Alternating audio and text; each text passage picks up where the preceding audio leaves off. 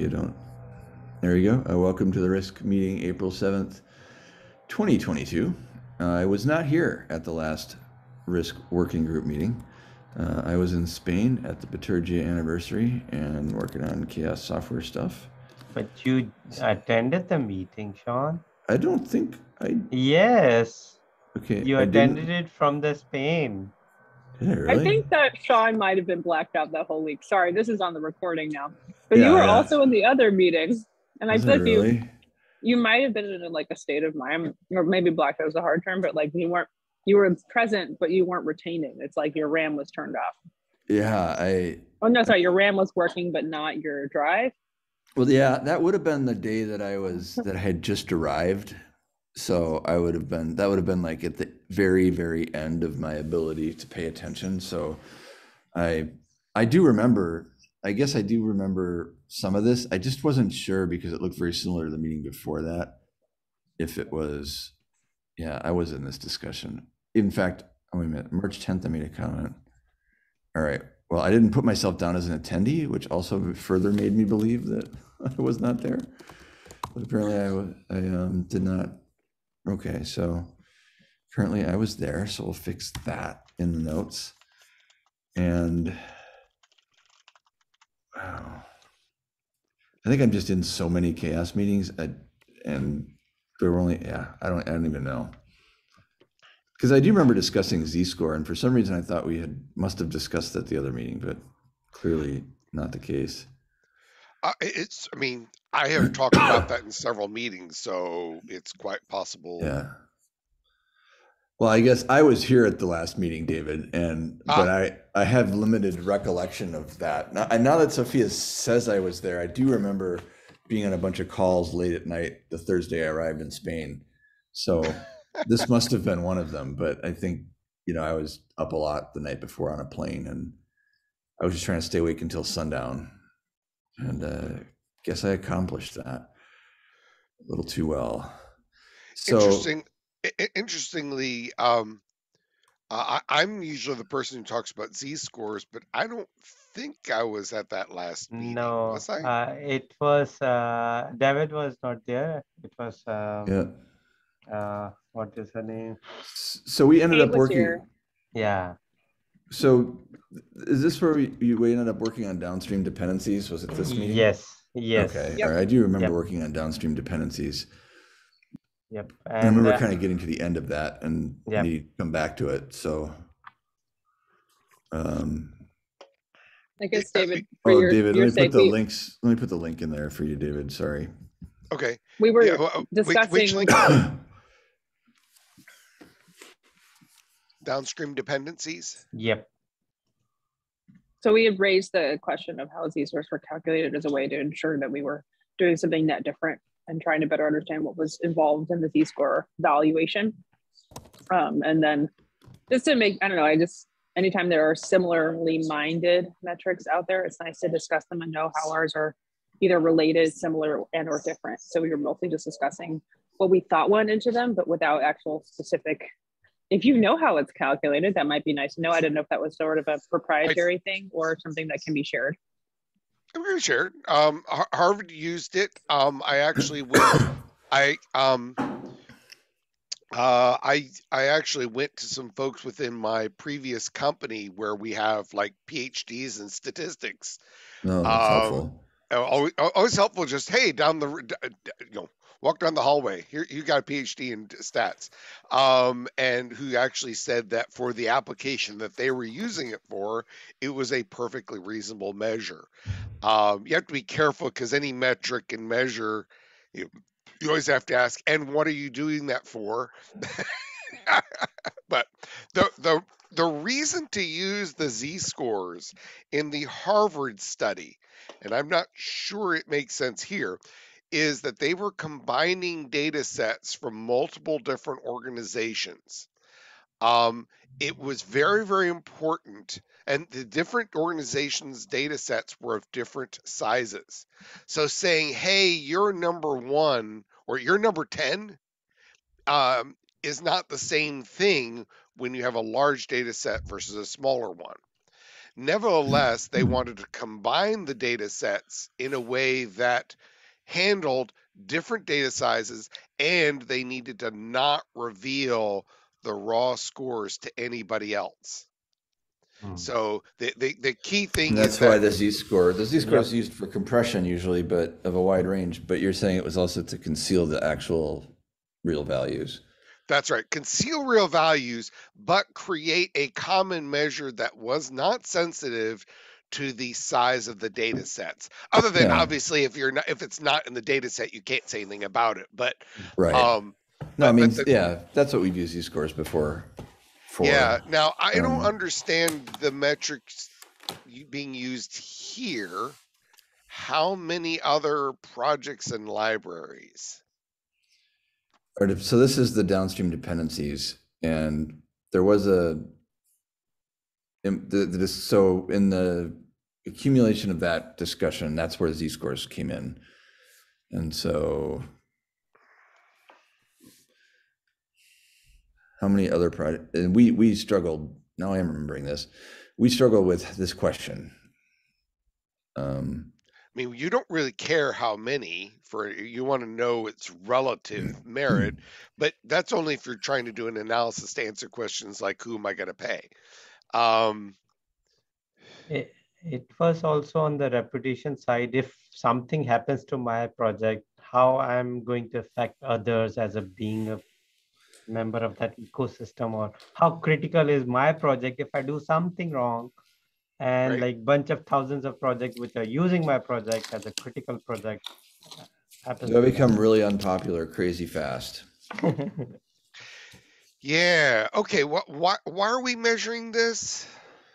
Well, we have because David, we have upstream dependencies as a metric, and we thought it would be good to measure downstream as well. Right. I will tell you the problem with downstream dependencies, and Harvard hit this in spades. You don't know them all. Well, no, it's not. Well, you don't. But the big that's yes, true. You can't know them all technically. I mean, it's like there's always Well, some person can't. in Russia who didn't tell you they cloned it. Oh, first of all, at best you can know like from public data, but you won't know about all the proprietary uses. Exactly. There's a bigger challenge though, which is not all of those dependencies matter. In other words, A depends on B, but no one uses A either. Oh, okay.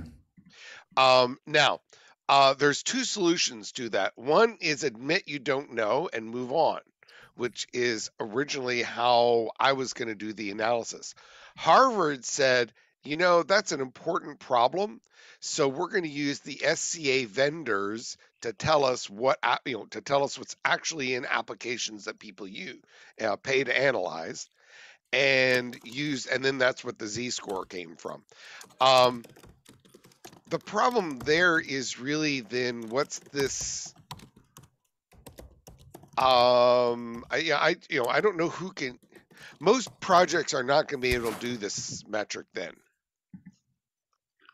I'm trying to figure out what you're trying to accomplish with this metric. Who's using this, and why? I'm already skeptical. Sorry, I'm poking in, and I wasn't here last week, and now let me shoot down what you've been working on. I'm sorry. No, sorry. No, I mean, I think No, that's fine. Like, I mean, I think part of this emerged from the discussion of the census report too, and okay.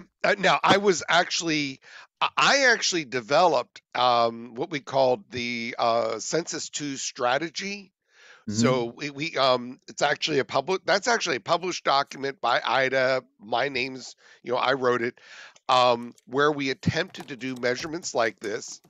That was Harvard then used that and other stuff built on things, and then that's where the actual Census 2 came from. We did some prototyping. We didn't try to use SCA data.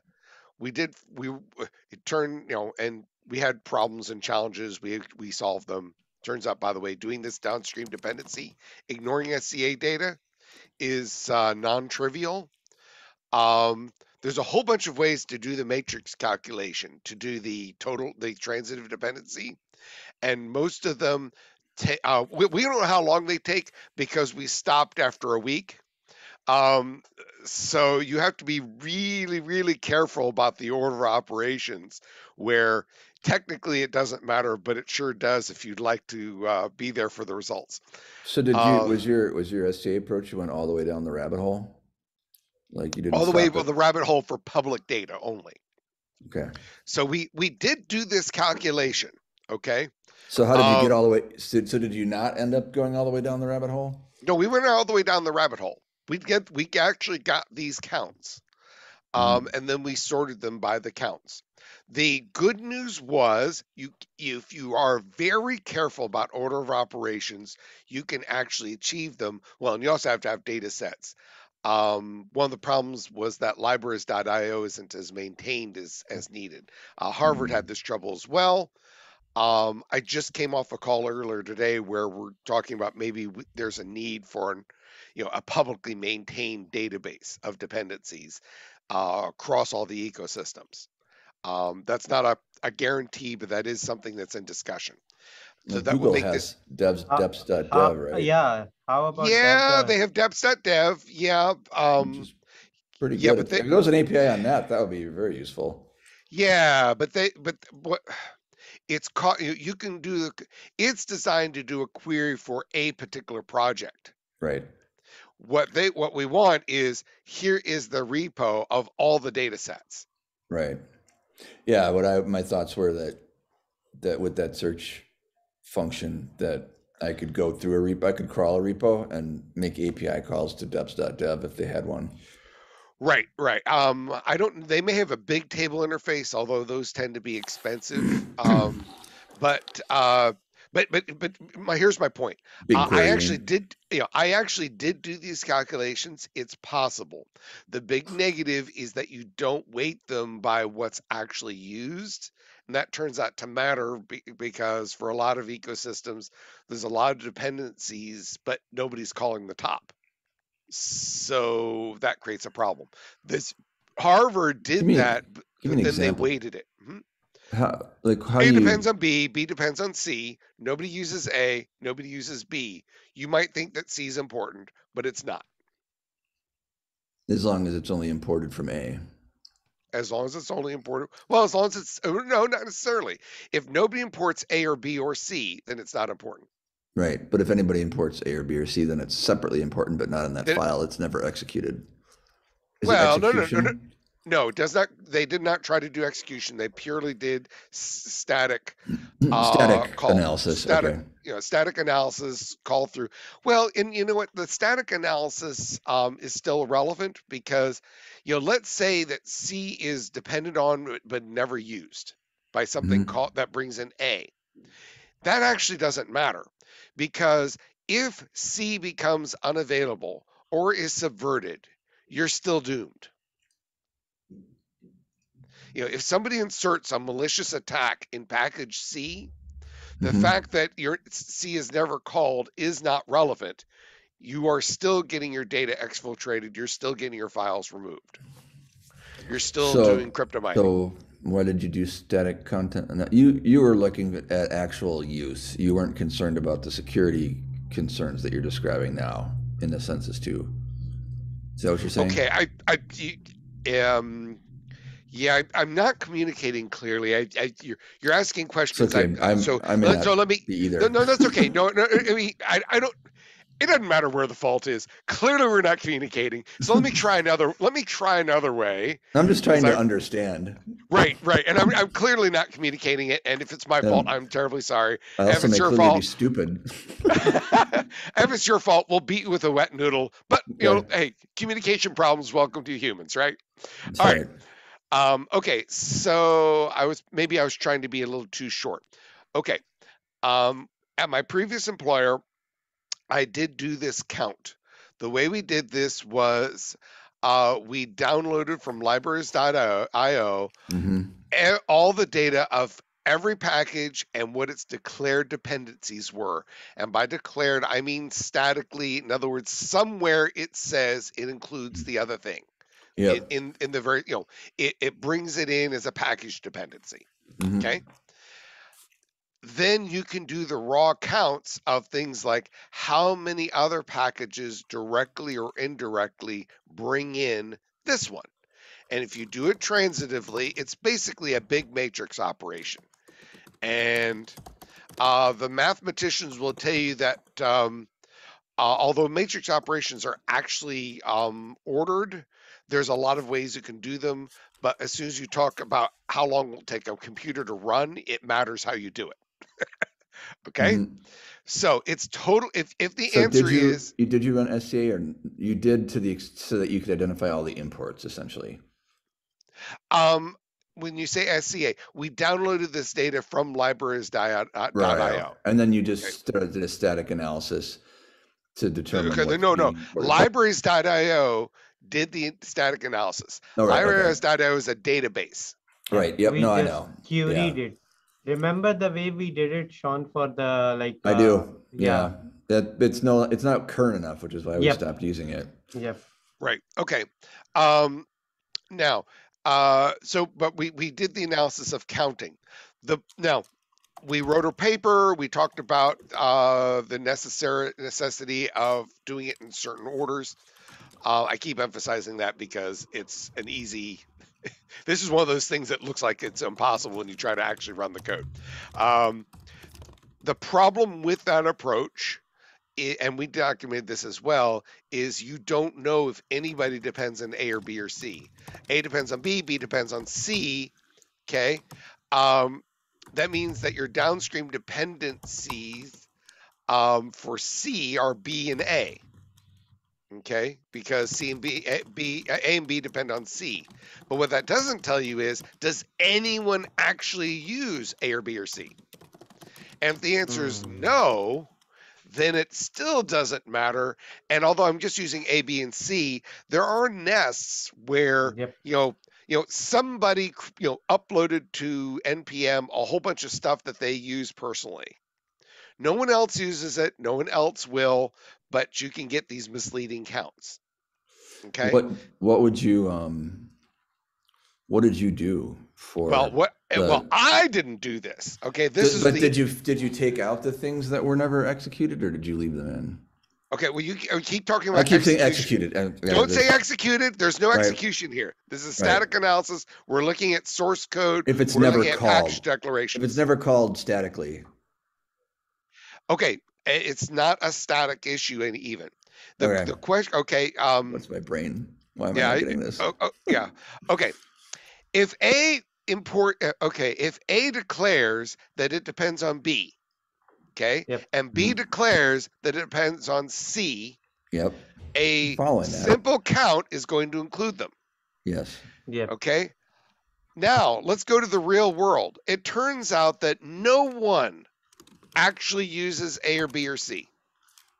No one.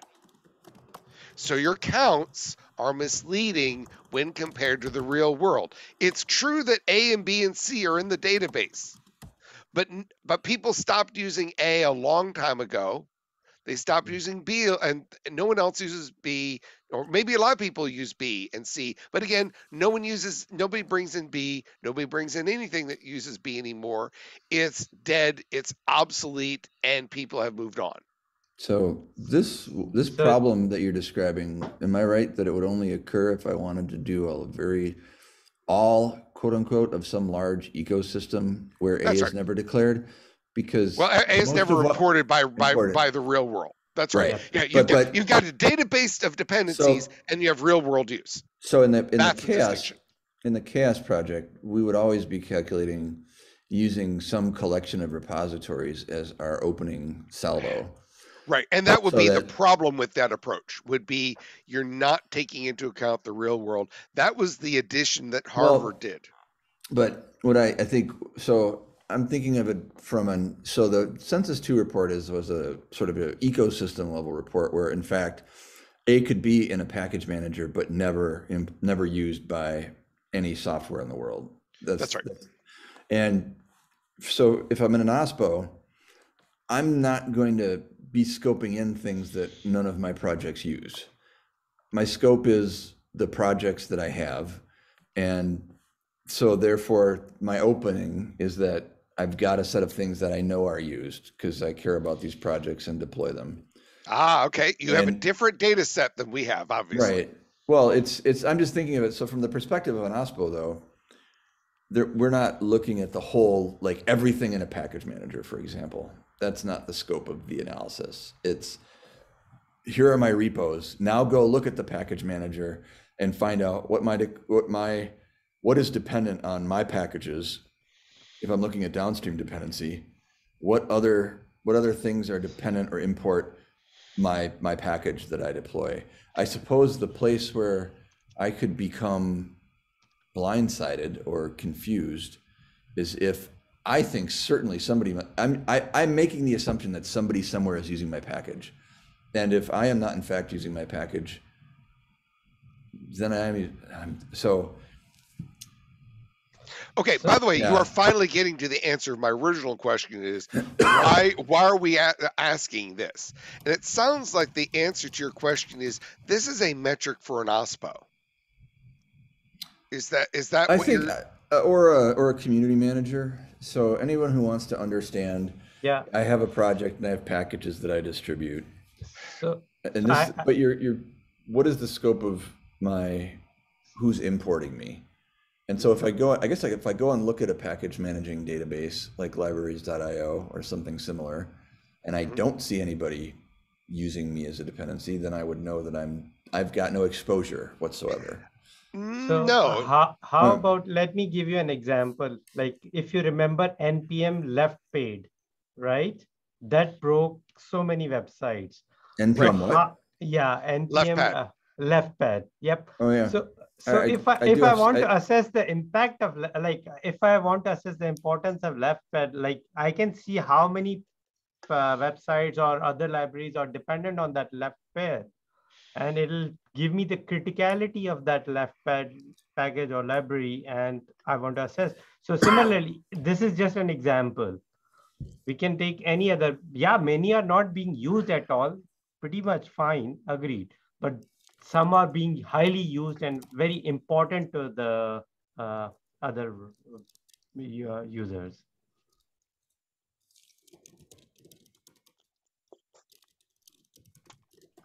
So the fact that I'm using the left pad, was that a library inside of NPM? Yes. So if I'm using left pad, it doesn't tell me how much of my application is broken, is what you're saying? Just knowing that if somebody's using it, I really don't know the degree of impact on any given project, is what you're saying. But I'll get an assessment that, okay, thousands of projects are using it. Mm-hmm. So how important is my project within an ecosystem in terms of my reputation? So if I start with the package manager, then I don't know the impact.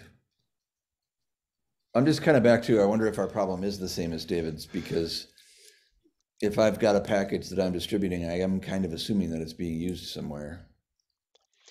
Yeah, at the topmost level, like say React. Yeah. Okay. React may actually be a bad example, but okay. We know it's used, so right. We know it's used.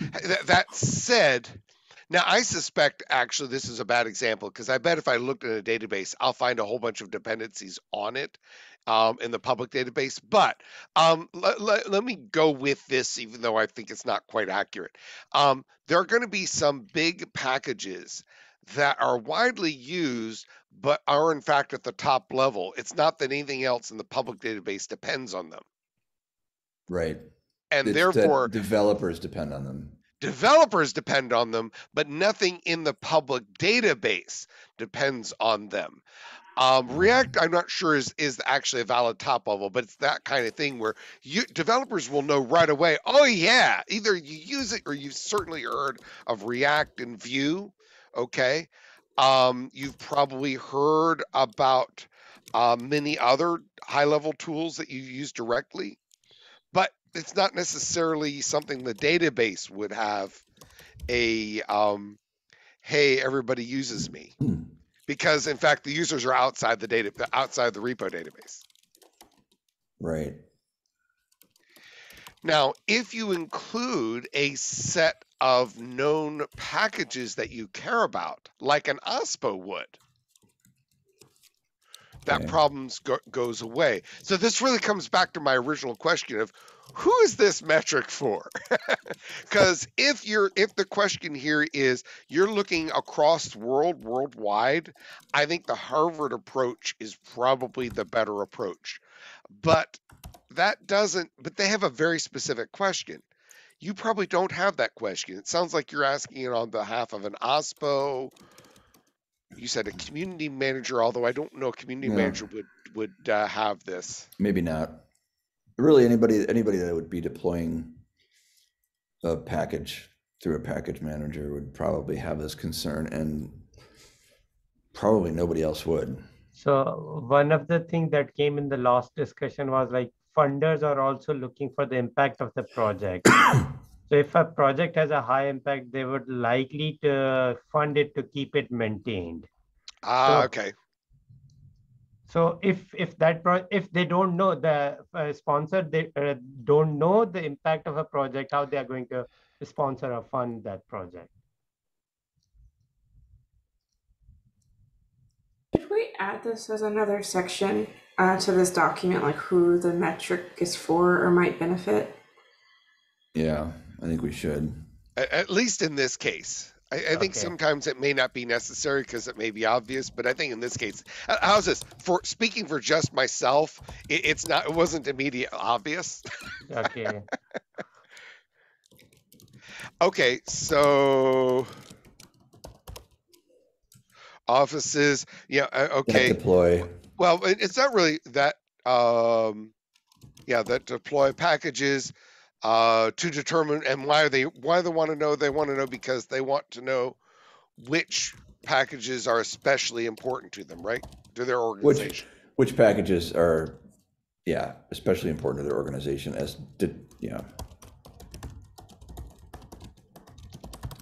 mean, I feel like in a practical example, I was working with a project that was interested in knowing what versions were still being used of their things, to know what things to continue to prioritize support for, or which things they could actually spin down. But that was not a dependency, that's more of a use.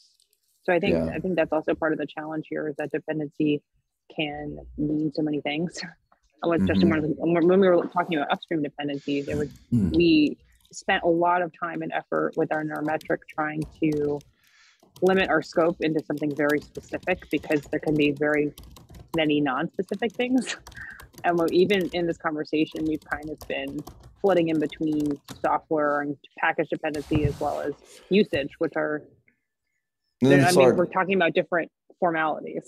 Yep, and that's largely been my fault, because I don't think it's a fault. I think it's just the nature of the topic. The topic is really general.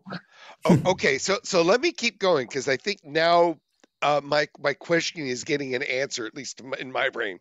An OSPO is going to have an advantage over somebody using libraries.io, because they won't just have, oh, look, here's data from the public database about stuff in the package manager. They can know, hey, these are the projects that my organization develops, and therefore we don't just see the public repository, but here's all the stuff we depend on internally for all our projects. Here's all the projects that we use and contribute to. And so you're going beyond just what's in the repo database. That was my concern, and also the concern of Harvard, was that if you only look at the repo database, you don't get how you get there, if that makes any sense. You have the interconnections within the public package repository, but not what parts of that lead you there. But an OSPO could have that additional data set, and in fact, they might want to know it for their sets, and who cares what anybody else? I'm company X, and we're the only ones that use this package, but everything depends on it.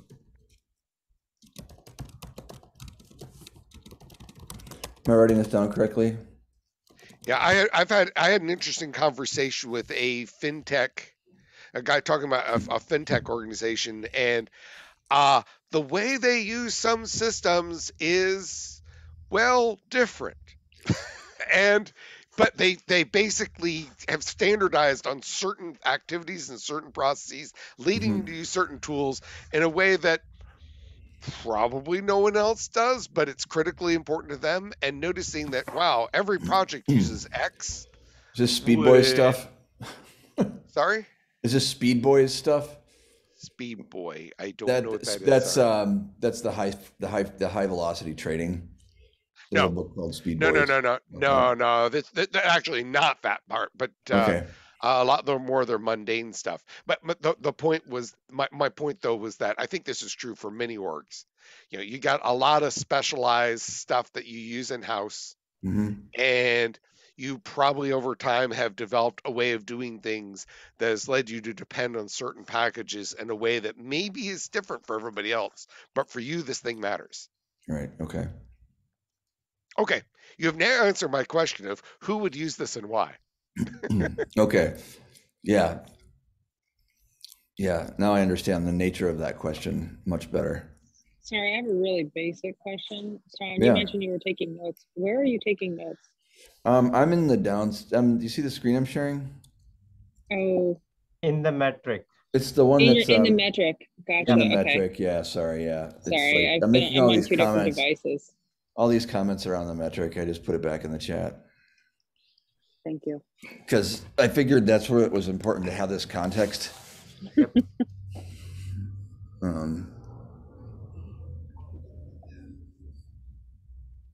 And my notes are really, honestly, they're mostly for my own future recollection of this discussion when we visit this metric another time.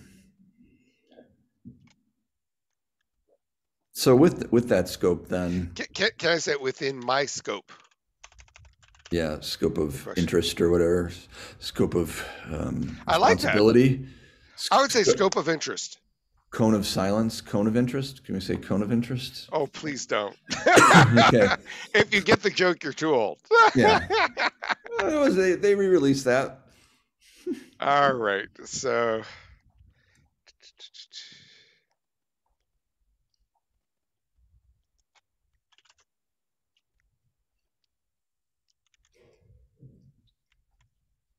And really, if I've got 1,000 repositories that are part of the ecosystem that my OSPO is keeping an eye on,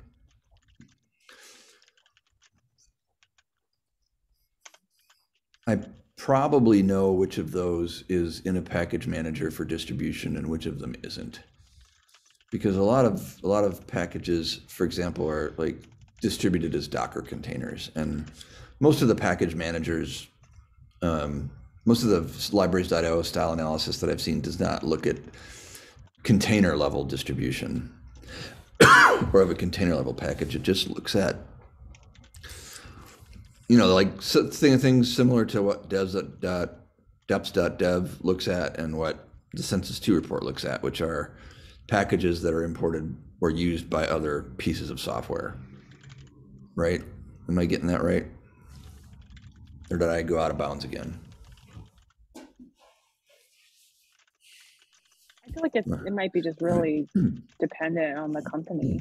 I mean, Yeah. I'm thinking about this in construct of what I know about what we do. And I think that everyone's going to do a little bit differently in terms of what you rely on as external imports versus what you copy internally. And then when you choose to repull, remirror, or pull straight from the package manager in an active build. So those are potentially 3 different places where things could be coming from. And also just thinking about all the different versions that might create in the process. Yeah. So I'm just trying to think about how we what are the 3? structure this. Well, just like, okay, so you depend on a third-party package. You either call it directly or you can mirror it into something else and then call that. And then potentially now there's 2 versions of the same thing, and this one can keep evolving, and this is a version at a particular point in time. And then depending on what you need in relation to that, if it's a third party, then you might actually end up calling a package manager for an embedded dependency within the thing that you're calling. But now, I don't know, I'm trying to call it the thing that it's really just depends on how you set up your architecture and what you bring internally versus rely on imports and active builds. So I don't know. This isn't really like necessary to write out in such detail. I'm just trying to recognize that if we're actually going to explicitly try to define it, that it's going to be either we have to say super general or we have to pick something very specific, because it's going to look a little bit different in practice in every organization, I have to imagine. Okay. By the way, So I don't think Augur or Bitergia calculate this, do they? we do calculate upstream dependencies, but this is downstream. I know. And I'm trying to think, like, no, we We've don't. Been talking to more about downloads, but downloads are flaky and they don't actually give you a sense of use either. We've been looking at a lot of download metrics that mostly just provide the cadence of CI builds more than anything, not an actual measure of usage. So we were looking at one that was basically just like this lumpy chart that was just like, anytime you're going through a build cycle, it's going to make a bunch of calls, but that's not actually a level of usage. You have to look at that over time to see is this growing or shrinking, but you're generally going to get a seasonality of calls or downloads that are potentially all coming from the same person or implementation. So the raw count doesn't mean anything. Right. We should probably capture that briefly about why we're not doing that. Is that under implementation? I mean, we can just type text. Why we're not doing. Yeah. Note that this is not simply download counts. I'm going to write this in implementation, and then if we move it somewhere else, that's great. Unfortunately, download counts can be misleading. A single. So these are basically the download counts you would get from a package manager. Right. Like how many times has your project been downloaded? And that would get pretty skewed by all the CI stuff out there, wouldn't it? There you go. Yes. And boy, we've seen that in spades. But not only does it get it, the most important measure factor for that download count is, as far as I can tell, is how many people cache it well. It's basically a measure of who caches. Yeah. Because some of the CI systems are smart enough to not re-download on every CI build because they cache the results. Yeah, like PyPy caches. But the problem isn't PyPy. The problem is the individual CI pipelines. Right. Because the easy thing to do is not to cache. It's slower, but it's the easy thing. To cache the stuff, you need to take extra steps, which people don't do. The default, and I could be wrong about this, maybe we set it up like 5 years ago this way, but the default has always in Python seemed to me to be that if you already have it at the current version or the version that you declare, then it tells you that the requirement or dependency is already satisfied when you compile or do your pip install -e dot or dot.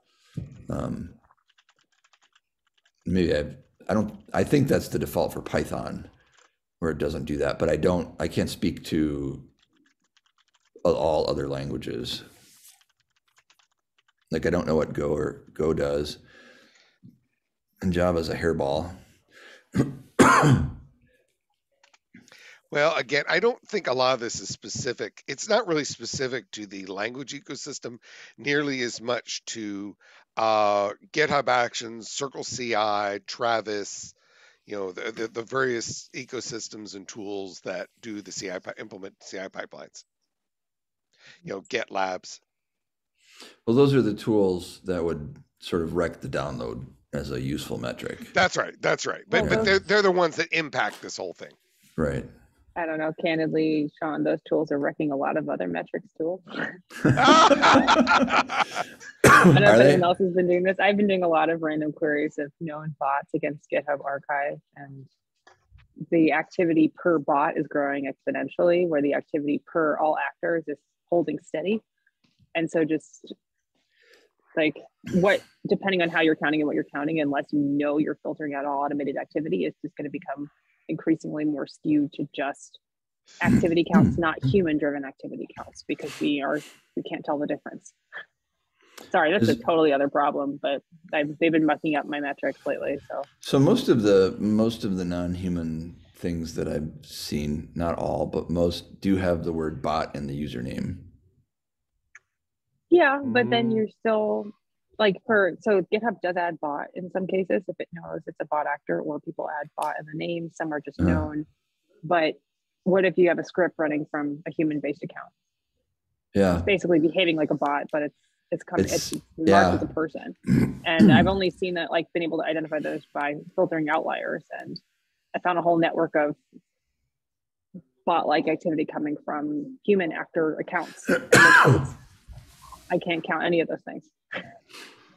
But again, that's not this kind of count. I'm just saying that those tools are increasingly making raw GitHub activity metrics coming out of the API much harder to identify with a human or a specific kind of action.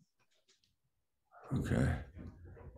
But not the problem of this metric. This metric has its own other set of problems. Another set of issues. No, but of course you got my head thinking about that. I know, I'm sorry, I derailed. I mean, yeah. It's not derailed. It's just my brain went off in another direction trying to contemplate all that and the appropriate workarounds for it. Well, I'm going to submit that as a talk idea in one of the conferences coming up, so I can share all the data that I pulled, because I find it interesting, and hopefully someone else will do something else with it.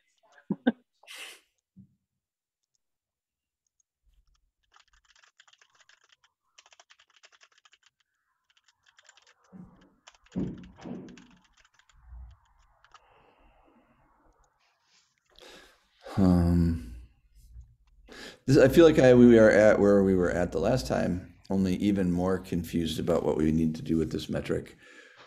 So actually, I want to pose a question to David, because this is what we had discussed as well, in terms of the broader, like, who is using this and why are we even thinking about it? Because it's given that it is kind of like a really, it depends whether or not this number means anything to you and how you counted it.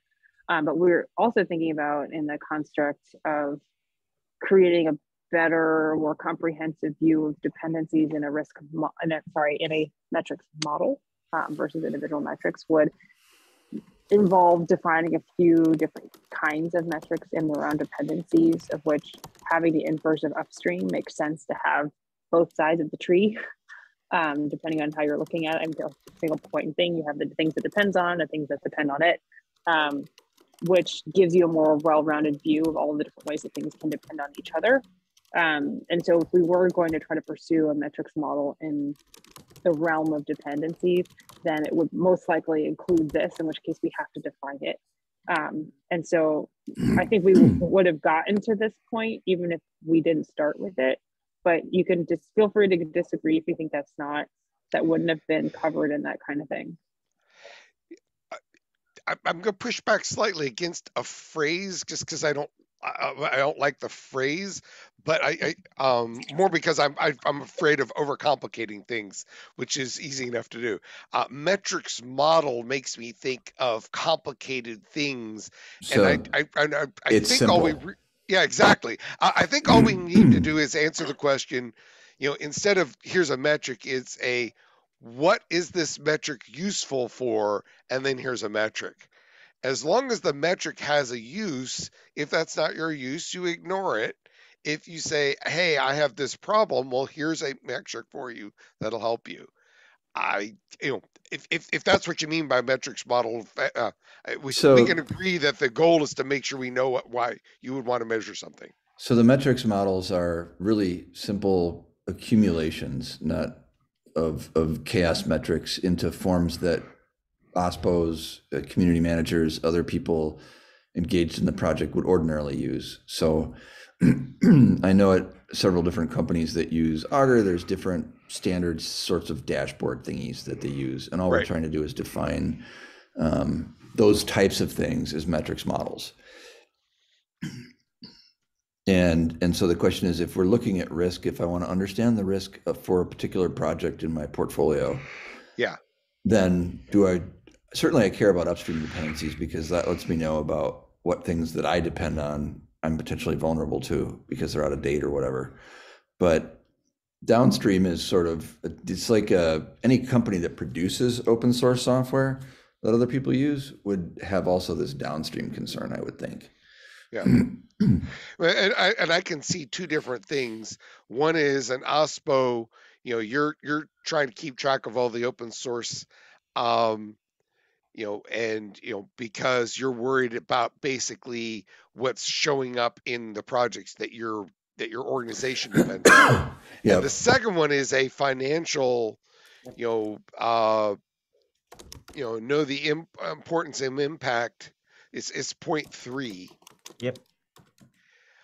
I mean, a project team which wants to know which versions of their software. Oh, now you have to do it per version, which is not the same thing. Per space version, please. Because English.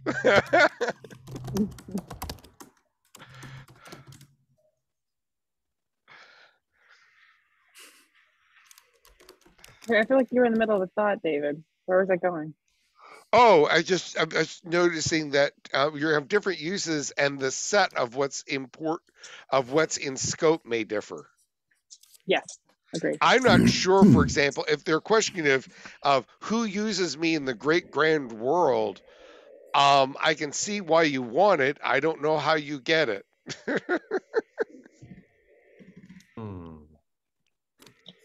I think for an OSPO, I can see, and I acknowledge that. Hey, you can define a metric that you want, and then separately think about how you accomplish it. But I think we should at least strive to only define metrics that you can actually use. Well, David, I think you can use them, but I think it's to your point, it depends on the model you set up. Because I can think of an example where there's more active downstream collaboration, but it's done through a very curated community. So there is a feedback mechanism from the however many vendor products that are dependent on a particular architectural change. You might know what project I'm talking about right now.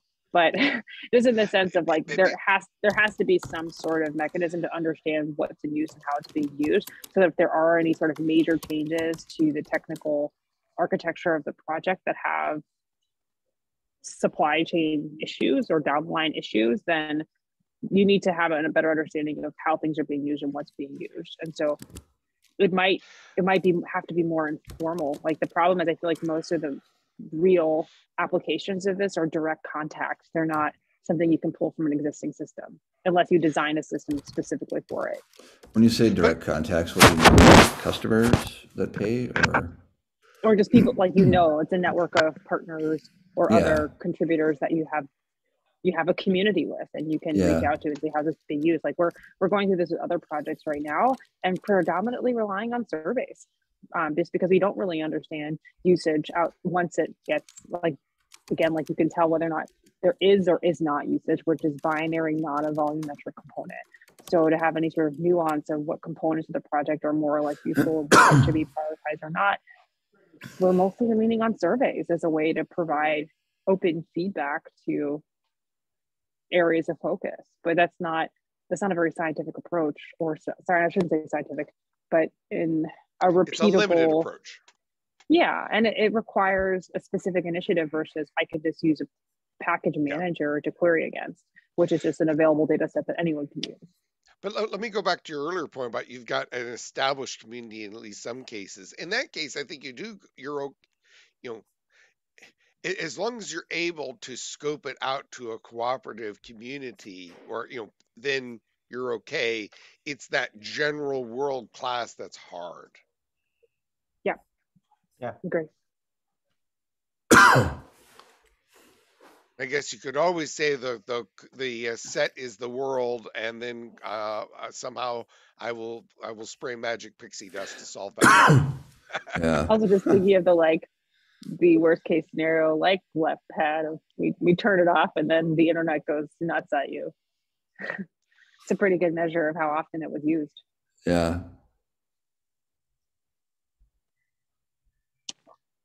At the end of the time. Yeah, we are. I'm overtime, in fact, and I have to go teach. Well, as I added a link to the sample code that we did, so it's in there. In the notes.